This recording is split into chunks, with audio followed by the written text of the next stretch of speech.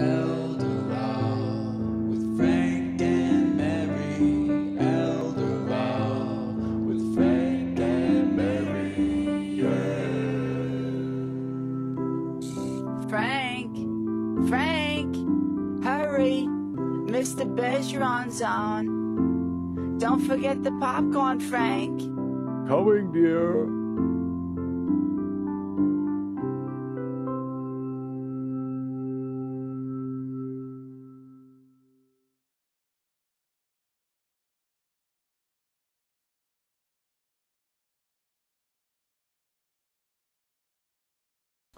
Hello, and thank you all for coming to this session of the Council on Aging presentations that I do here in Southborough at the Senior Center, and thank you to the Senior Center folks for inviting me. My name is Arthur Bergeron. I do nothing but elder law. I work at Myrick O'Connell. There are 60 of us, so when I moved there it was great because I no longer have to try to figure out anything else. I just do elder law, and if they've got elder law questions from their clients, then they come to me. So this is kind of all I do. What I decided for this year, because I've been doing presentations here, I think at the Senior Center for about 5 years now, what I decided for this year is that the first two of these, I would try to focus on what I'll call topics of general interest, which I'm calling Elder Law 101 and Elder Law 102. This is 101. And this is about issues that you would face if you were slowing down, if you are retiring, about to retire, already retired for a while, and you're saying you're not in crisis mode right now, but you don't want to be either in the future. And so it's talking about all of those things. In Elder Law 102, which I'll be doing I think next month, we're talking about benefits. It's all of the benefit, all the programs that you can qualify for, especially if your interest, like my friends Frank and Mary, whom you've seen before, Frank and Mary and their children, Peter, Paul, and Mary Jr. I always love that because I always tell people, I can always tell my clients because they get that joke. You know, the younger one's like, oh, what? What did he say? So the Elder Law 102 is really about all the benefits you can apply for, especially if your goal, like Frank and Mary, is to stay at home. Then for the fall, I'm going to do two more kind of specific presentations on topics that are more advanced, and I'd be interested in your suggestions on those because I haven't picked them yet. But if there are particular issues that you don't think you know enough about, but you just have a feeling that you should, I'd be interested. I'm glad to do a presentation. One of the ones that I think I want to do, at least in some communities, is one that deals with folks who have got Social Security checks and also one of the spouses is a public employee or was. So there's this thing about how much retirement do you get and how does Social Security connect with this and what happens if you die and how, you know, there's all that stuff. I'm going to try to do one of those. I was going to do one on Medicare because I was trying to figure that out myself. I turned 65 in January and I was embarrassed as an elder law attorney. I was like, I'm on this website saying, how does this work again? You know, it was really embarrassing. So anyway, Elder Law 101. This is about Frank and Mary and their kids, Peter, Paul, and Mary Jr. And they have very simple goals. They want to die and be buried in the backyard. And live in their house until they die, and then if one dies, they want to leave everything to the surviving spouse. They want to take care of their spouse. Most people will tell me they're not worried about themselves, at least in most marriages. They're mainly worried about their spouse. You know, oh, I want to make sure my spouse is safe, right? So we're going to talk about that a little bit, and there are their assets. They own a house, just a little house, right? Because in Southborough, this is a little house, right? It's $300,000.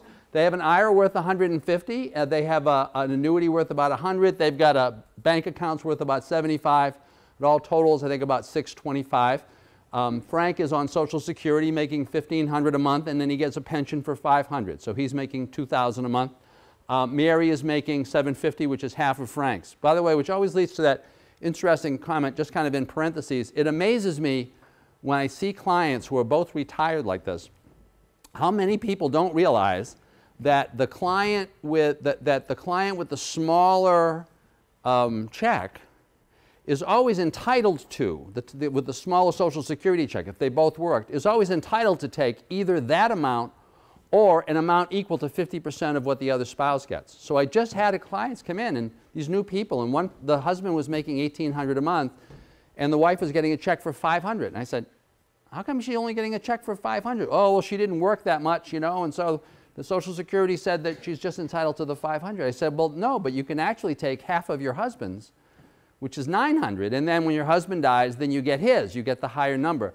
So I just mention this because these are being televised. A lot of times these presentations are for the people who don't come, really, who are in their house and they don't come to these. They're not as active, they may not be as well informed, and so they may just be losing money. So if you're them, then the question which often comes to me from folks who are retiring and trying to figure out is, what documents do I really need? I really need a will, right? And what about trusts? Well, the first thing that you need to know is that as far as wills, you may not need another will. You may not need a will at all. If you're Frank and Mary and your goal is to make sure that if one of you dies, the other one gets everything, and when the two of you have died, everything gets divided up, well, that's exactly what the law says happens if you don't have a will. It didn't used to be that way. Actually, it changed a couple of years ago. It used to be that if Frank died and Mary was still alive, she didn't get everything, actually. She had to split things with the kids. But that got changed. So if that's your situation, in general, you don't need a will. But having a will, doesn't that mean you avoid probate? Well, no. The point of the probate process is to make sure that anything that is just in your name at the time of your death goes through probate so that we can all figure out who gets it. Because if you owned it, then no one owns it at the moment of your death unless there's this probate process to figure it out. Now, if you don't have a will, then basically the Commonwealth has written a will for you. And the will says, among other things, if you're Frank and Mary, that if one dies, it all goes to the spouse, and after that it gets divided among the kids. So if you're comfortable with that will, you don't need another one. To the extent that you don't like those rules, though, then you do need a will. Now, it may be that you want one. I typically tell people you want to think about two different kinds of cases as to whether or not you need a will. One is the kids. Do one of your kids have one of these three problems? Either they've got a creditor issue. This is like the poet that you had, you know, the free thinking, but oh my God, they owe a lot of money, right? Because do they have a creditor issue? Because you don't want to die and inadvertently leave the money to the kids' creditors, which is what happens if they get it, because then the creditors all have a claim against it. Second, is there that daughter-in-law or son-in-law that you never liked in the first place, and the marriage isn't going that great because you really don't want them to get something, right?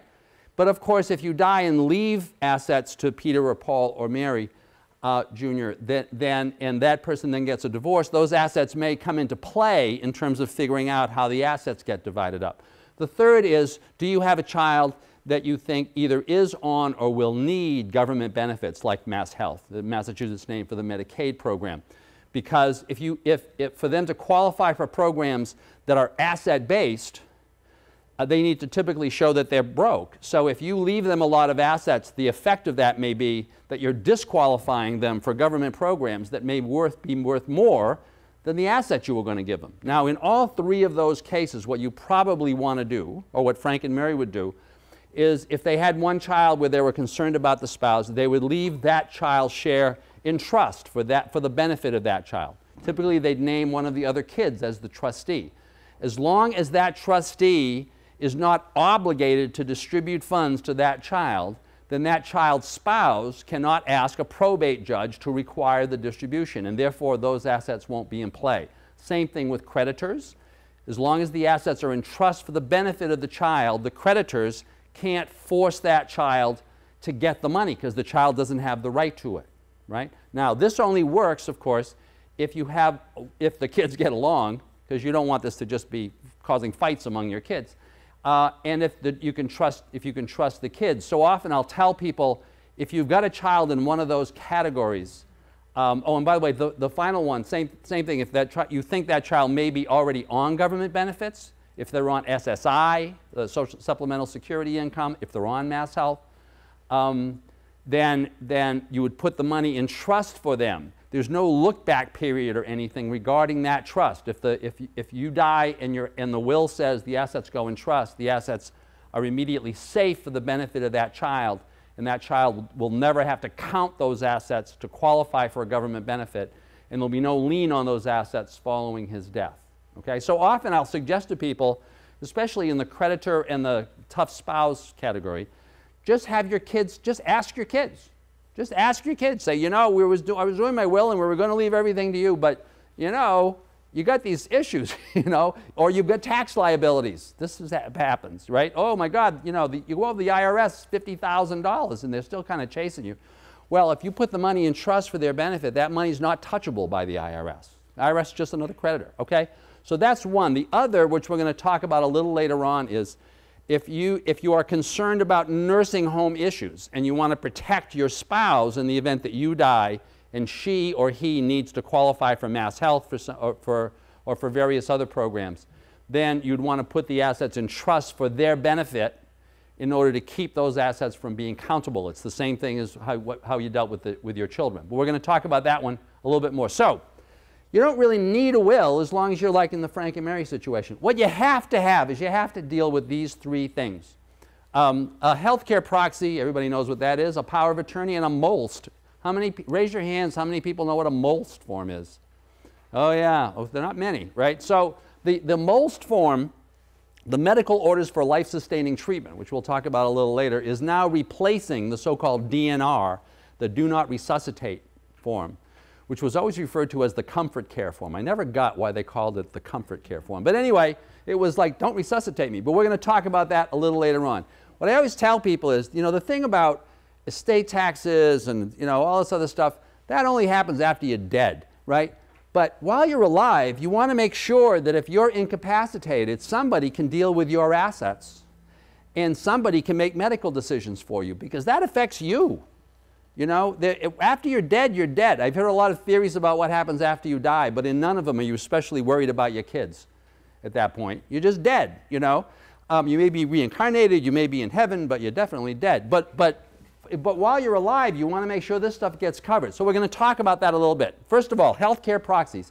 I understand you may have heard all of this. Once again, this is for you. This is also for the folks back home. So just a couple of things. 2 witnesses are required to do a healthcare proxy. They cannot be people who are working in a nursing home or a health facility unless they are also related to you by blood.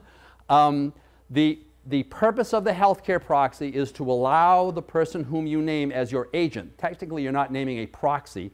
The proxy is the document through which you name this agent who is going to act for you.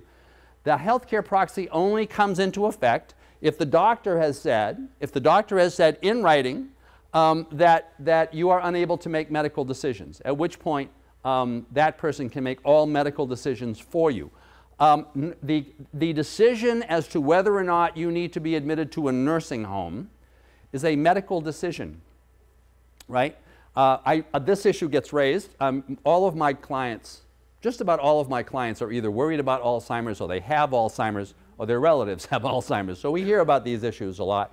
So the good news for you, if you don't want to go to a nursing home, is that even if you've said that your daughter or your son has your proxy, if they say that you want to go to that nursing home, and you get to the nursing home and you say, I don't want to go, even if the doctor has said that you can't make a medical decision, your saying that amounts to a revocation of the healthcare proxy, and the nursing home won't take you, right? That's the good news. You're still safe, even if you've done a healthcare proxy. Of course, the bad news is if someone's given you the healthcare proxy and now they've kind of lost it and you want to get them to a nursing home, and you're afraid that they will object. And I'm telling you that while it is very, very seldom, this very seldom happens, if they do object, the nursing home, if they're paying attention and don't want the legal liability, will say, sorry, we're not taking them. And you need to get a court order before that person will get admitted to the nursing home. So you should be aware of that. When you have a healthcare proxy, you can always reject somebody's advice for medical treatment, including admission to a nursing home, and that has the legal effect of revoking the healthcare proxy. Who should the healthcare proxy be? Now, often, typically, when spouses come in, they'll say, oh, we're just going to name each other. And that sounds like the sensible thing. And it is the sensible thing, except I just want to bring up one thing. So as you're getting older, you know, I mean, I've got a lot of clients who are in their 60s, 70s, 80s, 90s. As you're getting older, if your spouse is in the hospital and you're going through this kind of major medical event, where do you want to be spending your time?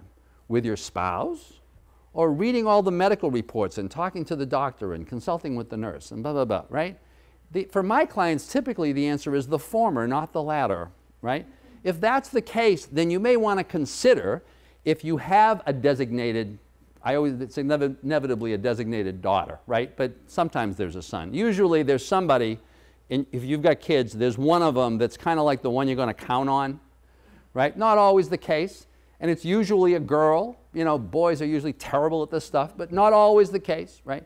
But if you've got that person, name them as the proxy, in your proxy as your agent. That way, if your spouse is in the hospital, you can be with your spouse. Of course, your son or your daughter is not going to like order a medical treatment without talking to you about it, right? But that way, you don't have the stress of it. So I just mentioned that. Oftentimes, if you leave any instructions in the healthcare proxy, like, oh, if I'm in a vegetative state, I don't want any extraordinary measures taken. If there's a line like that, or I've seen them in many of them, if I cannot recognize people and cannot have a coherent conversation, then I don't want any extraordinary measures. Extraordinary measures often are defined as like things like blood transfusions. It's not just resuscitation, it's serious. First, you should know that all those instructions, none of them are legally binding. None of them are legally binding. There is no such thing as a legally binding living will, so to speak, in Massachusetts, or an advance directive signed by you that anybody has to pay any attention to. So you should just be aware of that. Second, when you're talking to your kids about this, or your spouse, about kind of what you want, you may want to put something in writing to them, especially to the kids, so that if the one you've named doesn't end up getting a lot of grief from the other ones, if they're making a decision, they're just saying, this isn't my idea, this was Ma, this is what Ma wanted to do, But when you're thinking about these kinds of instructions, if I'm in a vegetative state, don't do anything. Especially if if I can't recognize people and stuff, don't do anything. You want to really think about this, and you want to think about this after talking to your doctor. I know a lot of people. Let me put it this way. Once again, I deal with a lot of folks with Alzheimer's, and there are a kind of standard set of symptoms that people talk about when they're talking about Alzheimer's. And there are the cognitive ones. Can't remember things, having trouble, judgment isn't really that good, spatial problems. And then there are these emotional ones. Oh, they're really depressed, they're really angry, they're really anxious. I used to think that that was all part of the same pile, and that everybody with Alzheimer's, those were all the symptoms. I no longer believe that, from having dealt with some folks at some of these terrific memory care units in assisted livings, a guy named John Zeisel, who really developed the whole Hearthstone model, which is the assisted living, or the memory care unit in Marlborough at New Horizons. I really believe that all of that stuff, all of the emotional stuff, is really not a primary symptom of Alzheimer's, but is really a secondary thing that happens. It's a person reacting to the way people are treating him or her because they have Alzheimer's. Yet again, how come you can't remember my name? I just told you that. How come you can't remember? Well, if you have Alzheimer's and you just can't remember, that can make you feel very bad about yourself, and about the person who is talking to you. And so increasingly, there are folks who are trained. There's a term called learning to speak Alzheimer's that was written by a woman whose book actually, this whole training has been adopted by the Alzheimer's Association, helping caregivers work with Alzheimer's patients. As a result of this, I think people with Alzheimer's can live really very happy lives and meaningful lives, even though they don't remember your name, even though you're married to them and they don't remember your name. Why do they have to know your name in order to be able to be happy, So the question is, if you're confused like that when you're talking to your person who's going to be the proxy, do you really want to say that by virtue of being confused, you want to know that, if you need a blood transfusion, you can't have it, or that you're not going to be resuscitated if you need to be resuscitated? So you need to think about that stuff. You need to talk to your doctor about it. And in that set of instructions that you give to your proxy, you may want to include things like, I really want you to call a priest. I really want you to call a rabbi, especially because the kids probably don't go to Mass or go to temple, right? They wouldn't necessarily think of this, but if it's important to you, then you want to do it, okay? Organ donations. The one exception to the rule that I just kind of said, that your healthcare proxy that doesn't have to follow any instructions in your proxy, is the organ donation law. The organ, I bet that many of you assume that if you want to make an organ donation or a donation of tissue or bone or anything to the entity that takes these things, which is called the New England Organ Bank. It's located in Waltham. There's actually a real place where your body goes and they kind of take pieces of you if they need them for somebody else. I bet you assume that in order for you to have that happen, you need to sign up for it. You know, like there's that program and it's on your license, you know, and there's a registry thing. Well, that used to be the case. But then the law got changed a couple of years ago.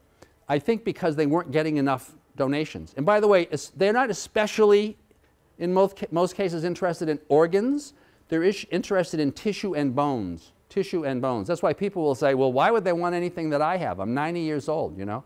But the answer is, you know, they don't especially want your eyes, you know, but they may want tissue and bone. So the law got changed, and now the way the law works is, it is presumed when you die that your body can go to the New England Organ Bank, unless you or your proxy has said otherwise.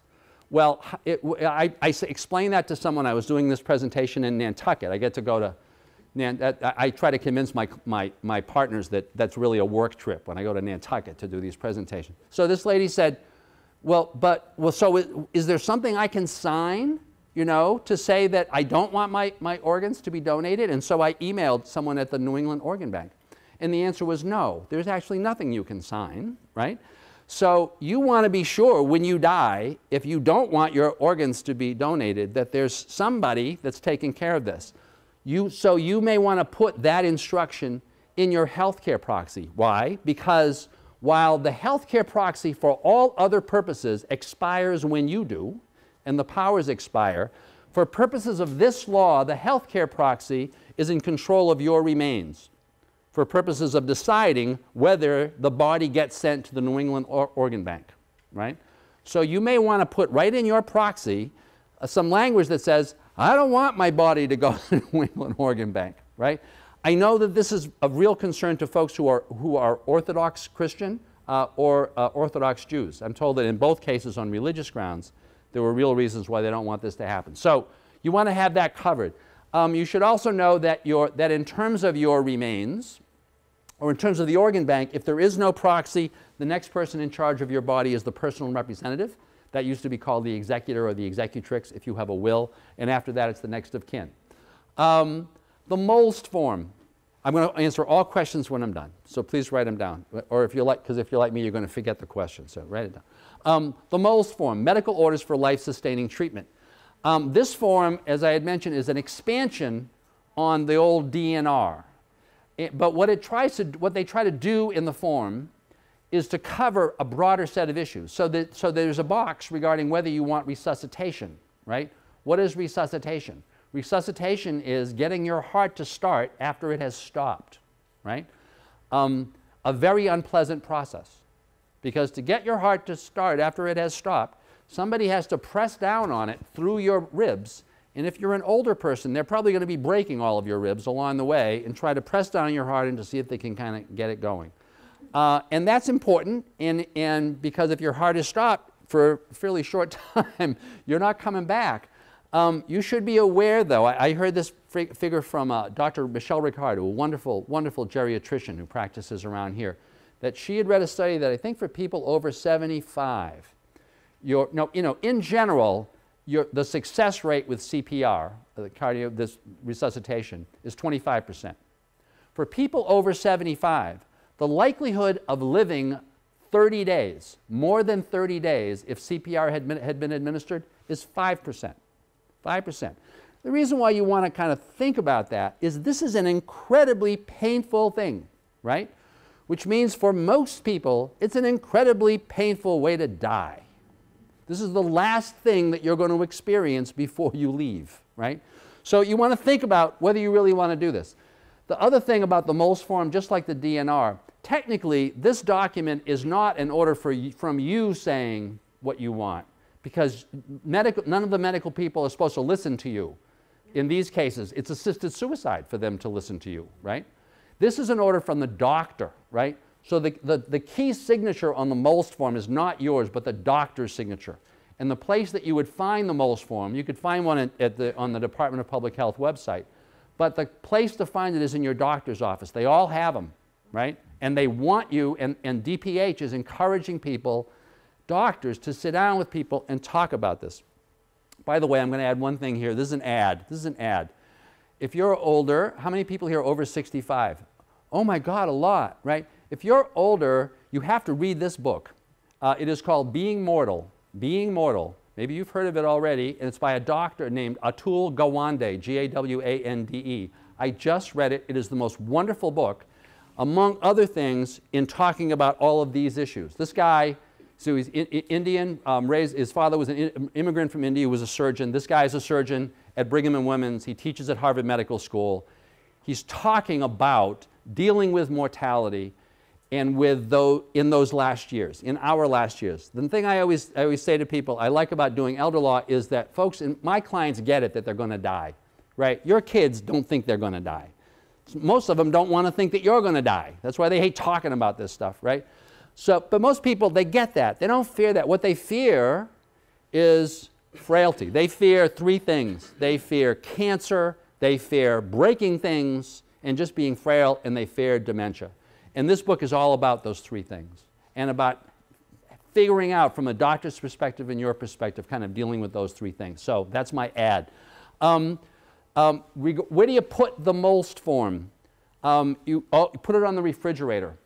On the refrigerator. The reason why I do these cable shows, it's called Bergeron Briefs in some communities, and I interviewed the guy, one of the people who runs a big ambulance service around here. And he brought in his chief of operations, and they said, the way we train our people, and this is the way everybody trains their people, is, you go into a house and someone's on the floor, and you're the EMT, look at the refrigerator. See if there's a MOLST form on the refrigerator. If there's not, stop looking, because you're busy. There's somebody on the floor. You've got to make some decisions, right? So even if you have this MOLST form, if it's not on the refrigerator, no one's going to find it, okay? And even if you have said in your MOLST form that you don't want certain things to happen, your proxy can overrule that on the spot. Your proxy always retains all power to make medical decisions, even to overrule your old medical decisions, even if there is, in this case, a MOLST form. Decisions to make. We just talked about CPR. Do you really want cardiopulmonary resuscitation? Do you really want intubation? This is another one of the boxes that you can go through on the MOLST form. Intubation, what's that? It's putting a tube down your throat and into your lungs, because so that if your lungs have stopped breathing, they can try to artificially cause them to breathe, right? Once again, not a pleasant thing, not a pleasant personal experience. So, you may want to decide, in certain cases, I really don't want to go there, right? But talk to your doctor about that. Thirdly, and I would say most important, if you are like Frank and Mary, and you want to die and be buried in the backyard, and oh, by the way, where you want to die is at home.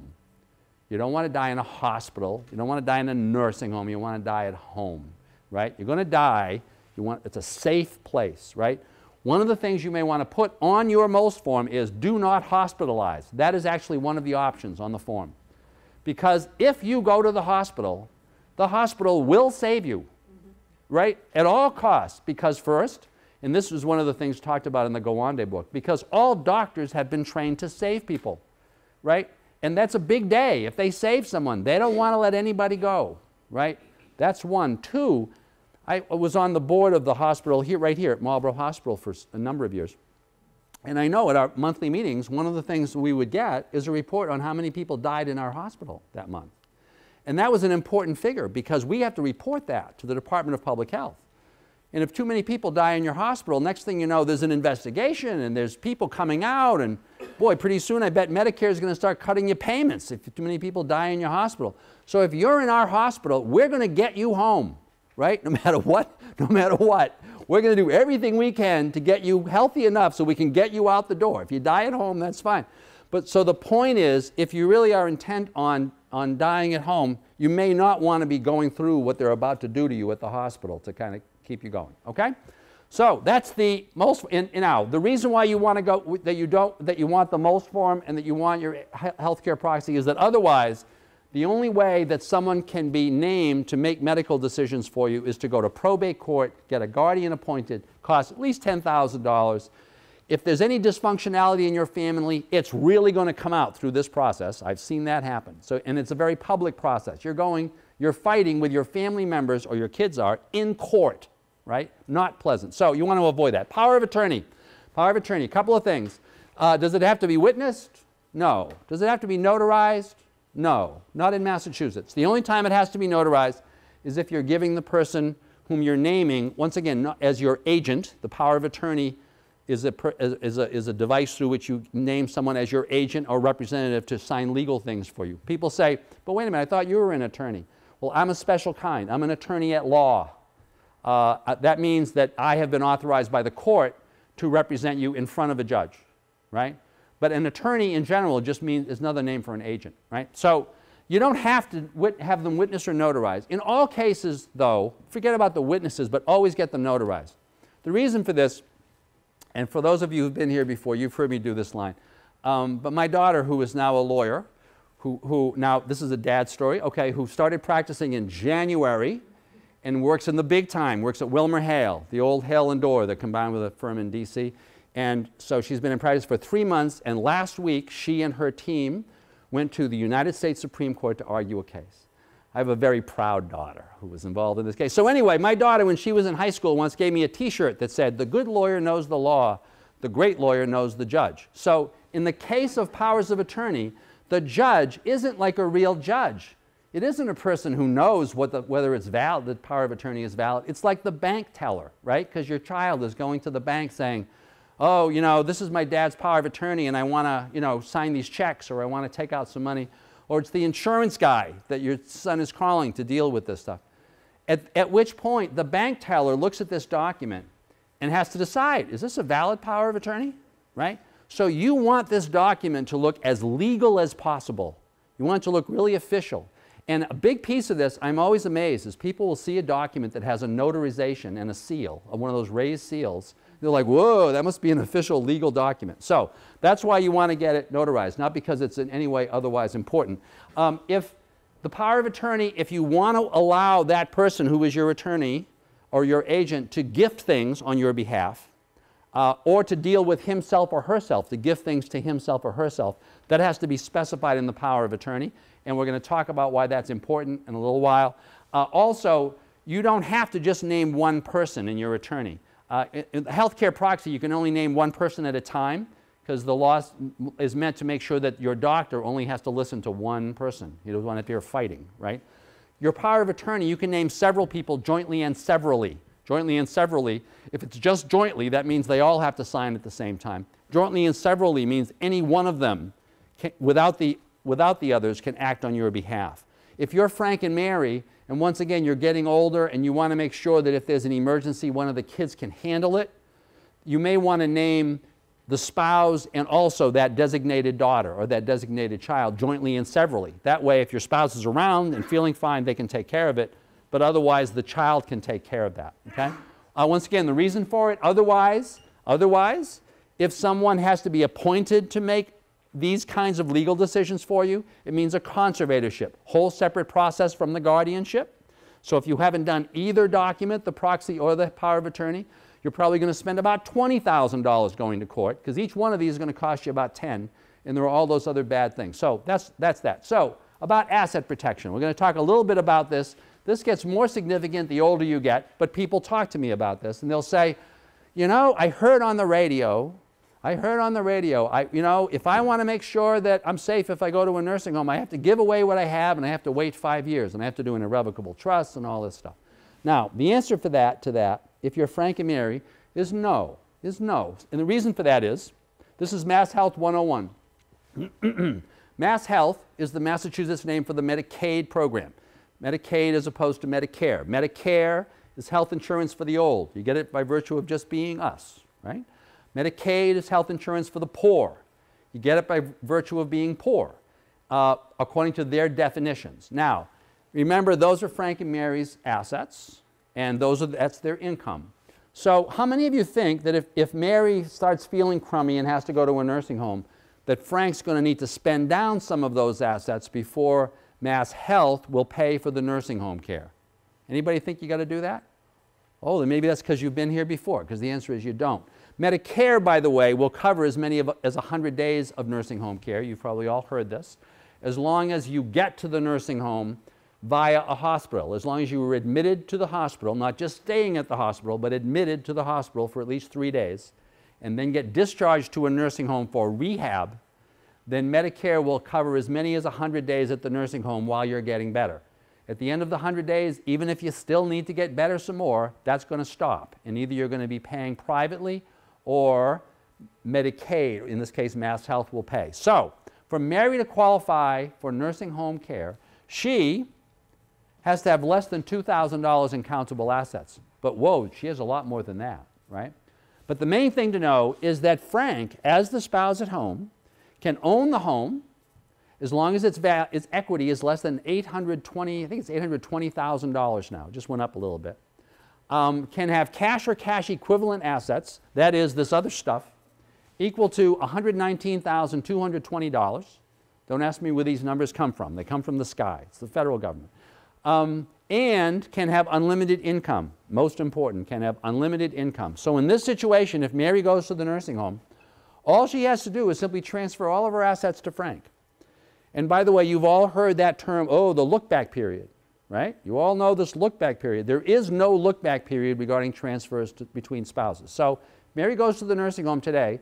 She can transfer all of her assets to Frank tomorrow, which means the house is safe and quite a bit of cash is safe. But he's still over, right? Because he's got more than $119,220. So all he has to do then, the next day, is take the amount that's over that magic number and go buy an annuity, a certain kind of annuity. The annuity has to be for a term. It has to pay monthly payments, and the term has to be shorter than his actuarial life expectancy. By the way, if Frank is 87 years old, his life expectancy is -5 years? No, it's 5 years. His life expectancy is 5 years. People are always amazed by this. They say, I thought a life expectancy was like 82 or something. Well, if you were 0 today, then that would be about your life expectancy. If you were 100 today, your life expectancy would be 1.5 years, interestingly. So if Frank buys that annuity with whatever amount, so what he should do is say keep $100,000 in his account, take the rest of it, the other, was it $225,000, buy an annuity as long as it calls for monthly payments over a term that's shorter than his life expectancy. The purchase of the annuity is a legitimate conversion from an asset, which is countable, to an income stream, which is not, because he's allowed to have infinite income. Remember I mentioned that earlier. So in this case, if either of them needs nursing home care while they're both alive, everything's fine. Everything's fine. They didn't need to do any advanced planning. They didn't need to give their assets away to their kids, wait 5 years, none of that stuff, right? The only thing that you got to make sure doesn't happen is you got to make sure, that Frank doesn't die. Because of course if Frank dies and their current plan is in effect, which is if I die I want everything to go to my spouse, well now Mary's got a problem, right? Because now Mary's got all these assets and she can only have $2,000 in assets. So she's going to have to spend down all of the cash, and then they'll qualify her because the house is an accountable asset, but they'll put a lien on the house so that Mass Health will get reimbursed after her death. So the question is, how do Frank and Mary avoid that risk? Because as we said, Frank's big concern is to make sure Mary is safe, and Mary's big concern is to make sure that Frank is safe. They avoid that by simply changing their wills. This goes back to the reference I made earlier to trusts in wills. If Frank's will says, upon my death, everything that I own is going to be held in trust for the benefit of my spouse Mary, instead of going to her directly, even though my kids are the trustees, even though they have the discretion to distribute as much of the money to Mary as they want, or to spend any money on her behalf, if Frank dies owning all these assets, they're all immediately safe. Mary can stay on Mass Health, or if she wasn't on it yet, she can qualify later. All the assets can be immediately safe. So the one thing that I do tell people, younger people who are talking to me, is I say, you don't need to do anything ahead of time to transfer your assets out, wait 5 years, blah, blah, blah, blah, blah. And as long as you're both alive, everything's going to be fine. So don't die. Don't die, right? Or alternatively, make sure that these wills are in place with those trust provisions so that if one of you gets sick, we can transfer all the assets to the one who's gotten sick so that when he dies, the spouse is going to be safe. And by the way, people will inevitably say, but what if I just drop dead? Well, you know, remember when we were growing up, a lot of people would drop dead. You know, you'd always read, oh, somebody had a heart attack and they died, or somebody had a stroke and they died. No, it never happens now. They always save you, right? The ambulance comes, they do CPR, they get you to the hospital. Just about nobody just dies, right? So if you've got this plan in place, you probably don't have to, you know, kind of pick ahead of time and say, which one of us is going to die first? You're probably going to know somebody's going to get sick, and you can transfer the assets to them the day before they die. We've literally done that the day before somebody died. I had a woman who talked to me a couple of months ago, and she was all distraught. She's got one daughter. She's dying of cancer. The husband's got early stage Alzheimer's. What do I do? They got about $1 million in assets. I said, this is okay. We're going to transfer everything to you. She's in the hospital. She's still sane, though, so she can still sign something. We're going to change your will to say that upon your death, everything is going to go in trust for the benefit of your husband, and then it's all going to be fine, which is what we did. And she died 3 weeks later, and the husband's now in a nursing home, and the assets are all safe. So you don't have to do this kind of long-term 5-year planning. That's that. So if Frank has died, though, and Mary hasn't done any of this planning, well, then Mary has more of a problem. In that case, she does have to do, you know, those are her assets. If she wants to save any of them, she's going to have to transfer them out to somebody and wait 5 years. Typically, in her situation, what she would do is she would transfer out the house. She would often transfer the house to the kids, but keep a so-called life estate in the house so that she can not have to worry that the kids are going to throw her out. That's a constant worry I hear, because they've all heard stories, and they're true. I've seen those stories where the kids really do throw you out. So you don't want to give them the house and not really be able to live there until you die. So you just keep a life estate. An alternative to that is to transfer this. And what you're giving them, by the way, when you keep the life estate, you're giving them something called a remainder interest in the property, so that you own the life estate, that is total ownership until the moment of your death, together with the responsibility for paying the taxes and the insurance and all the other stuff, the ability to rent out the house if you want to, and the ability to throw out your kids if they're living with you. You can just throw them out, right? But then upon your death, that interest evaporates, leaving the kids, in that case, with the so-called remainder interest so that they can sell the house, right? There may be reasons to do an irrevocable trust instead of doing that, but that's often the simplest. One of the reasons for doing a trust is if you think that upon your death, the kids themselves might argue about what to do with the house, right? Or that one of the kids might die before you do. Well, sometimes you'd want to set up a trust to deal with those issues, to make sure that it is figured out what happens to the house after you die. So that's Mary, and I think I already talked about that. There's another reason for doing the retained life estate but transferring to an irrevocable trust is the only problem with just giving it to your kids and keeping the life estate for yourself is that if you don't go to a nursing home and don't hold the house until you die but sell it while you're alive, having given your kids an interest in the house reduces your capital gains exemption. That gets a little more complicated than I want to do today, but you should just be kind of, when you're talking to your lawyer about it, he'll tell you, he or she will tell you all about that. Now, a few words about long-term care insurance. Frank and Mary will often call me or will be talking to me about their plan and say they're still young enough, because they're under 70, because you're not going to get long-term care insurance anymore if you're over 70. You're under 70. Should I buy long-term care insurance? And my answer to them will be, well, actually, if the purpose of buying the long-term care insurance is you're Frank and Mary and you want to make sure you're safe while you're alive, well, then the answer is no, because you don't need it. You don't need it, because you can protect all your assets if one of you needs nursing home care. And if one of you has died and you've got the will with the trust in place, then the other spouse can go to the nursing home. So you don't need, ironically, you don't need long-term care insurance for what it was originally designed for, which was to pay the nursing home. And if you were buying it for that purpose, the policy would be incredibly expensive, because the good nursing homes now, the best one is around here is, I would say, is St. Patrick's in Framingham, and that's about $400 a day. So that's $12,000 a month, or about $150 a year. So it's going to take a big long-term care insurance policy to cover that, but you don't need it. Ironically, though, the reason why you may want to get it is because most long-term care insurance policies now have a provision that says that for whatever number of days you're eligible for the policy, you can also use that money to buy home care, so that if you want to stay at home, instead of going to a nursing home, the care is going to be available to you. And the reason why I mention that, I didn't go through this I didn't go through this when we were talking about Mass Health. There is also a program at Mass Health to keep people who would otherwise be eligible for nursing home care at home. It's called the Frail Elder Waiver. And if you qualify for that, and Mary and Frank would, then Mass Health will basically pay for whatever number of home care hours you need, up to about 40 or 50, to stay out of the nursing home. But if you needed more than that number of hours to stay out, and boy, I'll tell you, every one of my clients will say, without question, their biggest goal is to never go to a nursing home if they don't have to, right? To the extent that you needed more than that number of hours, you may be able to, that long-term care insurance policy may be able to help you top that number out so that you'd be able to get enough hours to stay home. The other thing about the long-term care insurance policies is that if Mass Health is paying for the home care workers to be at home with you, they hire from a list of vendors, which is not every vendor, because they don't pay as well as in the private sector. So you may be dissatisfied with the home care workers that you're getting and not have some other options.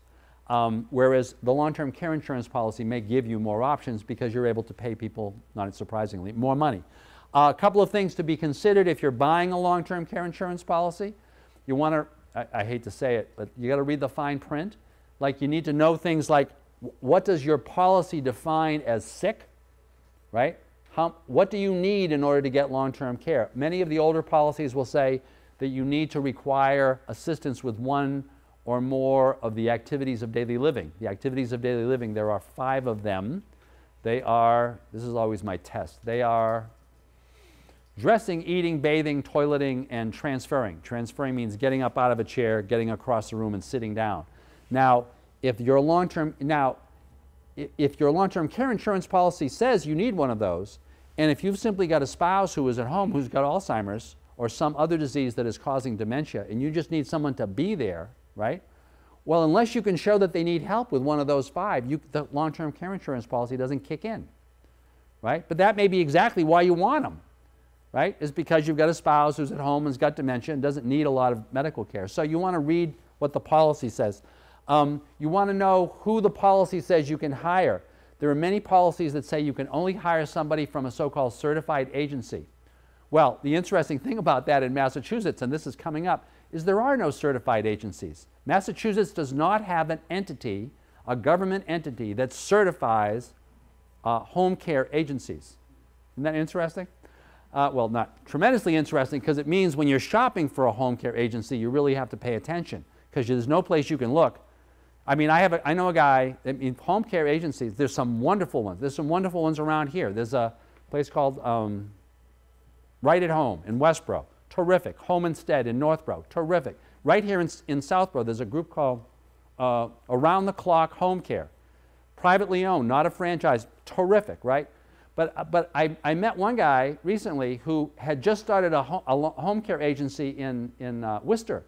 And what was his background? Well, he was a mortgage broker. But that business collapsed, and so now he's in the home care business. Well, what does he know about home care? Nothing.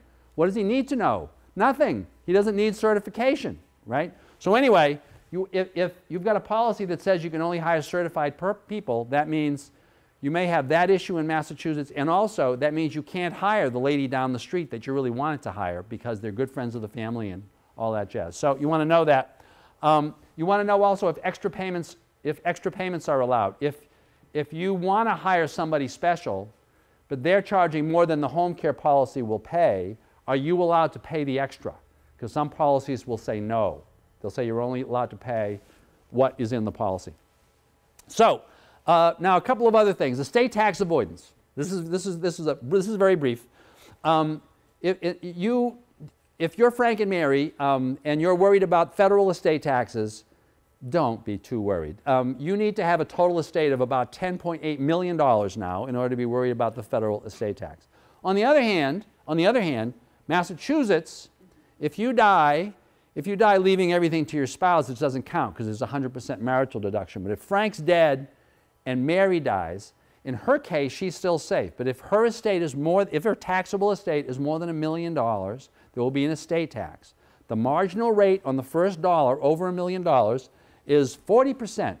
So if she has an estate of $1,001,001, she's going to pay 40 cents in estate tax. If she has an estate of $1,100,000, she's going to pay about $40,000 in estate tax. It's actually a little bit less than that, but not much. Now the estate tax, once you get to $1,1 million, goes down. The marginal rate goes down from 40% to like 6 or 7. It's about 7%. It's very low. But the point is, there is a tax. You should be aware of that. And if you're Frank and Mary and you have total assets of less than $2 million, you can basically, just by doing some paper shuffling, right, and some asset restructuring, structure things so that when the second one dies, there'll be no estate tax. You can eliminate the estate tax on estates where the total is up to $2 million. But you got to talk to your lawyer about that. It's all paper. This is one of the things that lawyers can just save you some money. And when you're doing that kind of plan, you can also combine that in terms of the trusts that are involved with the asset protection stuff that I had talked about earlier. That's everything about estate taxes. Finally, avoiding probate. People will often say, I just don't want to go to probate. Well, there are some fairly simple ways to do that. Like in the case of Frank and Mary, if one of them dies, there would be no probate. The reason is because assets that are jointly held, legally, if you own something jointly with someone, that means you each own 100% of the asset. You don't each own half, right? So when you die, your interest simply evaporates, poof. And the other person now is the sole owner of 100% of the assets. So often people will call, spouse will call me, oh, my husband just died, I need to do a new deed. And the answer to that is, well, actually, no, you don't, because if your deed said that you and your husband own the property jointly with rights of survivorship, then upon his death, his interest simply evaporated, and now you're the sole owner. So all you need to do is file a death certificate in the Registry of Deeds to show that he is in fact dead, and you can now establish for title purposes that you're the sole owner of the property. So one way to do it is jointly held assets. Or if you're just married because Frank is dead, then you may want to consider putting your kids on your bank accounts with you, right? If you're comfortable with that. Now remember, if someone's a joint account holder with you on your bank account, even before you're dead, they can go get the money and take it out, right? So you got to trust your kids. But if you're okay with that, that's an easy way to do it. Another alternative, once again, regarding the house is, as I had mentioned before, you can transfer to your children a so-called remainder interest in the house and keep a life estate. The effect of that is you do keep complete control of the house while you're alive, but upon your death, poof, your interest evaporates, the kids become the sole owners of the house. So you can also use revocable trusts. That's the next to joint ownership, the most common way of doing this. If you're Frank and Mary, you could take your house, even if you had other stuff in joint names with your kids or whatever, you could take your house, create a trust which is revocable and amendable, so you keep complete control over it. Name yourselves as the trustees, Frank and Mary, for the benefit of ourselves and our children. And you would say, right in the trust, we can revoke this at any time, we can take the property back, we can amend it, we can do whatever we want. And then you would say, when one of us dies, the other one remains as the sole trustee, the sole person in legal control of everything, and that person retains the power to amend or to revoke or whatever. So in terms of what's happening on the ground, that's the same thing as if you owned it jointly, right? But then you'd also say that when the second of the two of us dies, I'm naming whoever was going to be your personal representative under your will, the designated daughter or the son, whoever, right, as the successor trustee. And if you've done it that way, when the second spouse dies, the child immediately steps into your shoes as a successor trustee and can distribute immediately whatever's in the trust. So it never goes through probate. The other reason to kind of avoid probate because of just the legal costs and stuff is that once property is going through probate, it's also subject to the claims of your creditors. So if you have any creditors, they take priority over any distributions to your kids. Whereas if you do this, upon the death of the second of the two of you to die, what other personal bills you had evaporate, the trustee becomes the sole owner of the property, and you've nailed the creditors. Personal property, finally. The only reason, technically, for a lot of people, once you've got this joint stuff set up and done this other stuff, that you would need to go through probate is if you had tangible personal property. What's that? That's everything that you've got in the house, right? It includes your car, by the way. But it's everything that isn't real estate. Real estate, there are three kinds of property in the world. There's real property, which is land, structures permanently attached to land, fixtures permanently attached to structures. So that, for example, your light fixtures in your house, if they're right in the wall, are real estate. Technically, they're part of the real estate. If they're plugged in, they're not. They're tangible personal property. So people will say, well, how do I deal with that? Well, typically what happens when you die is your kids just divide stuff up, and they kind of sit around and they figure out how to divide things up. Now, if you're concerned, and if that's what they're going to do with your tangible personal property, then there's no reason for them to go through probate, because the point of probate is to determine who owns something after you die. But if they're just going to divide it up, who cares, right? No one needs to figure out who's going to own it after you die. If you think there's going to be an issue, actually this applies to two things. If you think there's going to be an issue on the tangible personal property, I have seen things get fought over, stupid things, right? Then what you can do is you can just do a will, right? And in your will say, if I've made out a list regarding who's supposed to get my tangible personal property, everyone's supposed to abide by that list. And then you write out your list, right? Or in your will you say, upon my death, everything's going to get divided up as far as the kids agree, or if they can't agree, I'm going to name a personal representative, one of the kids, he or she is going to do it, right? So you have this will, and it says how you want to deal with your personal property. So now you die. And now your kids have got all this tangible personal property. There's no other reason to probate the will, but they've got all this personal property, and they start arguing about it, right? And so now they got two choices. Either they can resolve the argument and divide up the personal property, or they can go through the probate process, wait a year, spend $10,000, and then divide up the personal property in the very same way. So in that case, what are they going to do? They're going to just leave the will parked there, right? And they're going to divide up the property. The only other reason that I'm going to mention to do a will, if you're otherwise trying to avoid probate, is this joint ownership problem.